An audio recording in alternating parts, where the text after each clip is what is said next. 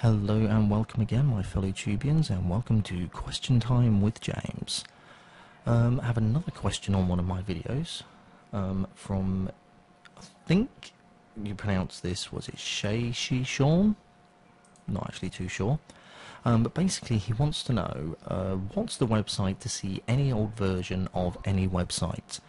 Very good question. There is actually a very, very good website that deals with this exact issue, and it's called the Wayback Machine.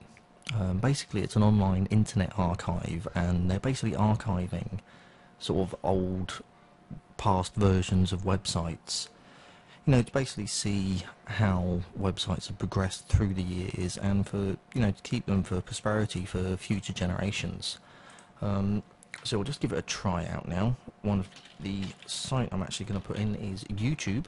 So I'll take a look and see what YouTube used to look like. Now, as you can see, there's 1,099 results for YouTube, spanning over various different years.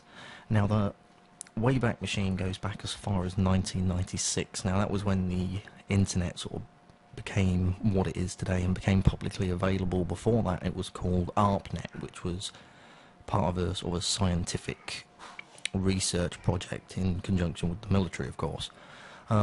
Anyway, so let's have a look at what YouTube used to look like when it first came out.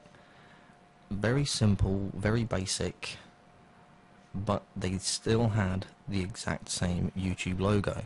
So since 2005, the YouTube logo has not changed, although the site has taken many changes over the years. So we'll have a look, September 1st, 2005. So here we are, so we're already starting to sort of look a lot more like what we sort of see today. Still sign up for your free account, you know, upload, share. Giant squirrel featured on the first page on the 1st of September 2005. How to vlog. Dodge Charger SRT8 Burnout Part 2. Yeah, so basically the whole concept was all there. So let's go back. Let's have a look at Google.com.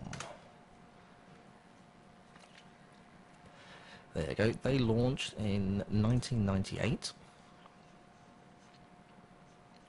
And this was what their first page looked like. At that point they were still in the prototyping stage. So basically here is the very first Google search page. Now, some of you may remember actually using this page. A lot of you won't, because a lot of my audience is a little bit too young to remember sort of websites of this sort of vintage. I actually remember using this website way back when, and back then, man, it was, oh my god, you know, it's the best thing since the internet had been invented, which was only 2 years previous to that.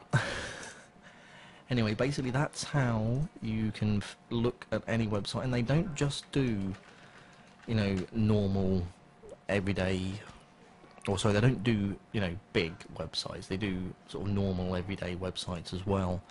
On a lot of them they don't have sort of too many results. If I do my own website there, I think there's only about 3 or 4.